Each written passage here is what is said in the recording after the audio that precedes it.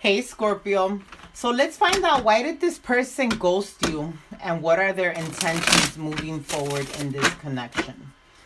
Universe, Archangels, Spirit, Angel Guides, and Guardians, why did Scorpio's person ghost them? Unavailable.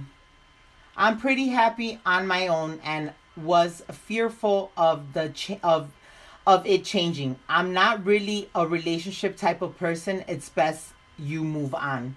So this person in the past, they were in this energy where they weren't looking for commitment. This person didn't want to be tied down to absolutely anyone, okay?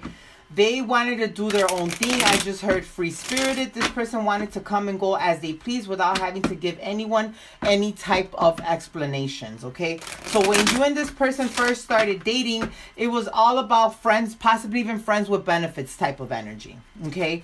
And I honestly feel that when they decided to ghost you, it's because things got too serious for them.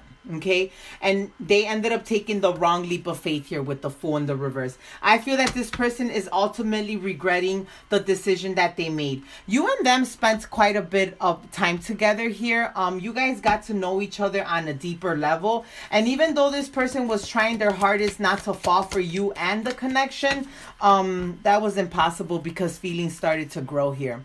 This person still ended up taking that wrong leap of faith, thinking that by them ghosting you and walking away from you, they were going to be able to forget you and not think about you. But you're stuck in their head with this Queen of Swords energy. It's like ever since this person decided to move away from you, that's all that's been on their mind is you, wondering what you've been up to, wondering who you're talking to. What do you think about this connection?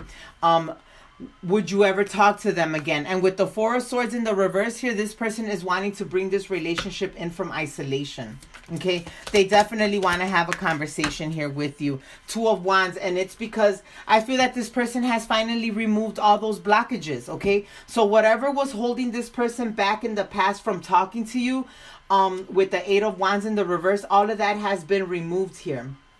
I honestly feel that this person has gone through what I consider a epiphany with the Moon here. They came to a realization that, damn, I miss Scorpio. I actually like being with Scorpio. I want to see what the hell's going on with Scorpio. So this person with the Devil in the reverse will be coming back towards you, but they'll be releasing that toxicity.